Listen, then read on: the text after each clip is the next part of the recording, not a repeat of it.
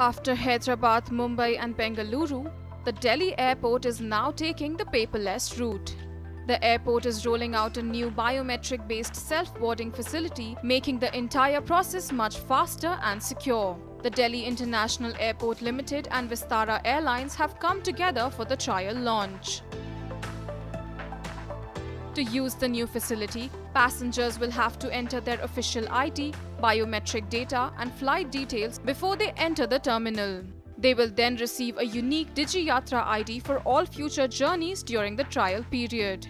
The service is part of the Union Government's Digi Yatra project.